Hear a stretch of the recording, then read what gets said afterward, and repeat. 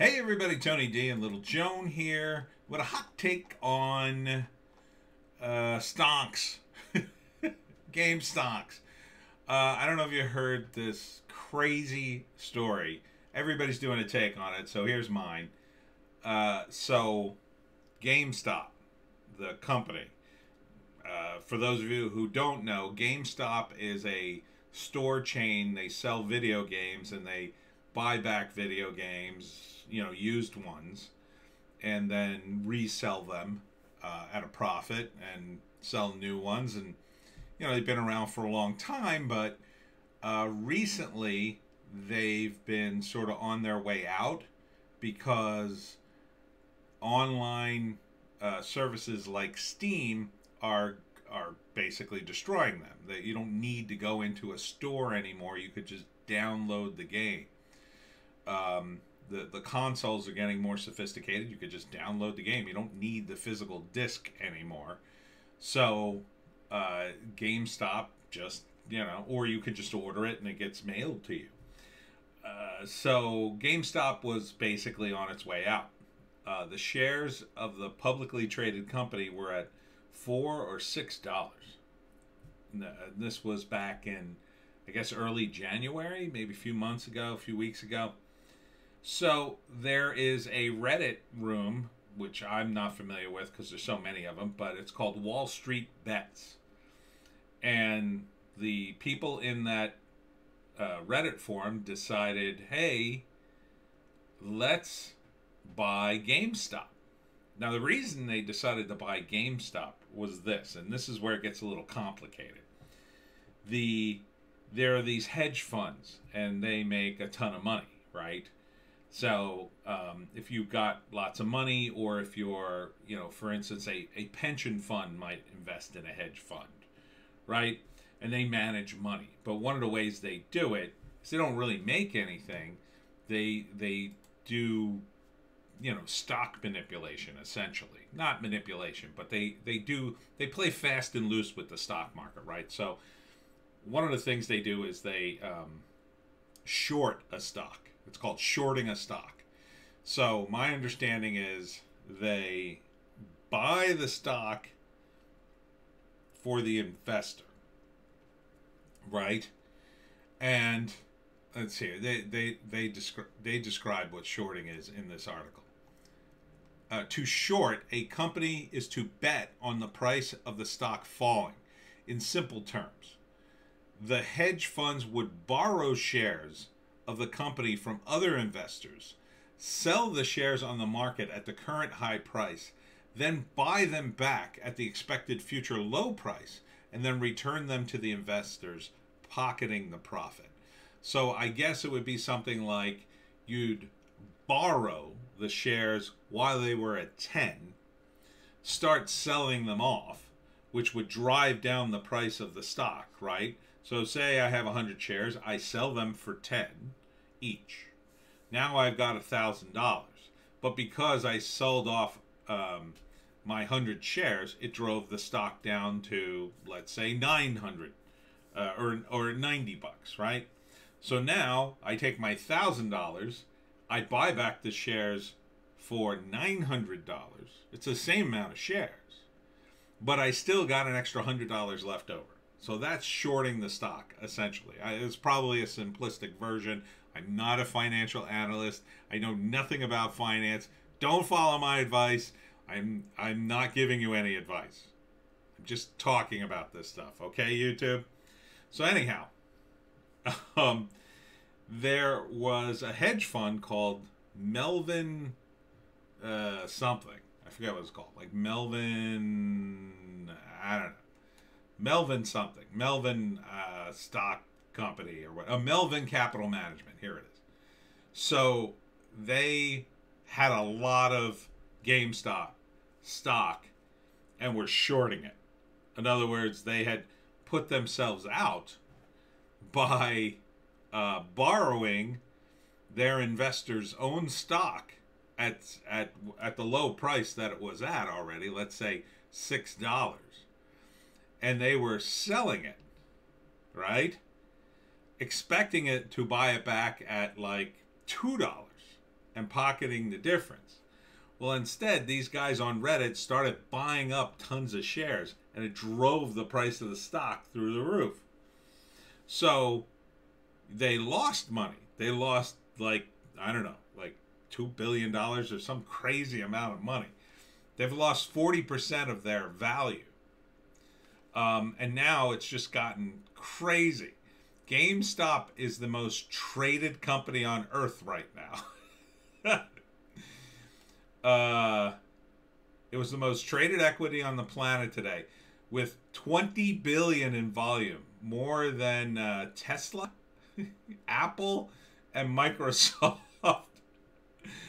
And now the shares are, I think they're over $300 a pop. So, yeah, it's at 368.35. So imagine you bought GameStop at $4, and now it's worth $368. Yeah, some of these guys are sitting on literally millions of dollars. So because, the fund borrowed the shares at $4, it doesn't matter. If they borrowed 1,000 shares, they have to replace those 1,000 shares regardless of the current value. So if the value goes up to $100, they now have to run out and buy shares for $100 a pop to just placate their investors, or wait until it drops back down again, which isn't very likely in the near future. And the longer they wait, the higher it's going up. So they're bankrupting themselves because they borrowed so many, because they expected, they expected to short the stock. They expected literally millions of shares to go down by a couple of dollars so they can make a few mil. But instead, it's gone up by a ridiculous sum of money. So they're broke, or they're not broke, but they're in trouble. They're in trouble. Here it is here. This Melvin Capital Management had to be bailed out for $2.7 billion. The stock price went even further up after Elon Musk, CEO of Tesla, tweeted, GameStop stock. Other stocks from failing companies that were targeted for shorts have also been boosted by the self-proclaimed degenerates in the Reddit. These include AMC, the cinema company who have been shut down since the pandemic, BlackBerry, the makers of the popular phones from 10 years ago, and Nokia, another previous mobile phone giant, which is very much like a Reddit thing, the whole Nokia thing being indestructible. So people on Wall Street are freaking out, and they're demanding the government step in. Oh, when these guys manipulate stock, they're fine with it. When they empty the value of a company and fire a bunch of get a bunch of workers fired, I shouldn't say fire, but get a bunch of workers fired because they essentially destroy the company, oh, you don't hear a peep. You don't hear a peep. You don't hear anybody screaming. Well, I guess the workers scream for regulation, but F them. They don't have any money or jobs now, right? But when hedge fund managers lose money, suddenly it's everybody's problem. So it's going to be very interesting to see if Biden, the dementia head of the billionaire class, steps in. It's the guy who runs Wall Street Bets says if they take down Wall Street Bets, they better take down every single Wall Street hedge fund that has been endlessly using gangster tactics to make a quick buck. Yeah, they probably should. And nobody has any sympathy for these guys losing money. Nobody has any sympathy for all these rich guys on TV talking about, oh my God, my stocks. When hedge funders and other loot our markets, it's all good. But when retailer investors destroy a hedge fund, then all of a sudden CNBC analysts start calling for regulations, blame foreign powers, and talk fundamentals. I call BS. That's from Sangar Ejeti. From his monologue today, Wall Street is shook because multi-billionaires who recklessly gambled are getting screwed, and they can't stand that someone other than them is making money. It reveals how much of a sham this all is. Yeah, I mean, that's Wall Street. It's a big casino where they rig the game for the big guys, and if you're lucky, you get out in time. And if you don't, if you get destroyed, oh well, that's not their concern. Um, some funny memes here. Um, yeah, it's just interesting to see that this has happened. Who knew that Reddit could actually do something good? I mean, I always thought Reddit was full of socialists, and it usually is.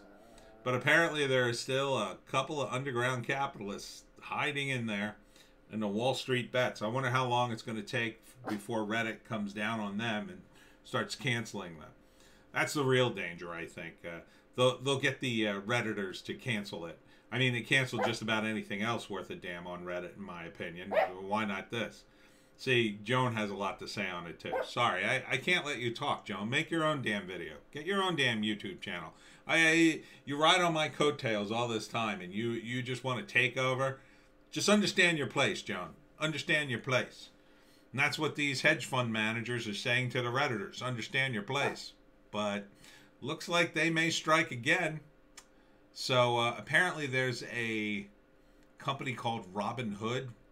I'm not. You could trade stocks. You can buy, like, instead of buying like a whole Tesla share, you could buy like $100 worth of a Tesla share, whatever percentage that is. Sounds like fun. I can't advise you to get in on it, but always use the rule of gambling when you gamble, because stocks is gambling. Bet with your head, not over it, and don't put any money in that you aren't willing to lose completely. But again, I'm not giving you any advice, because I am not a stockbroker or a financial advisor of any kind. I do not follow my advice, because it's wrong, and YouTube will cancel me. Right, YouTube? Okay. So we're all in agreement here. Right. Honk, honk, wink, wink.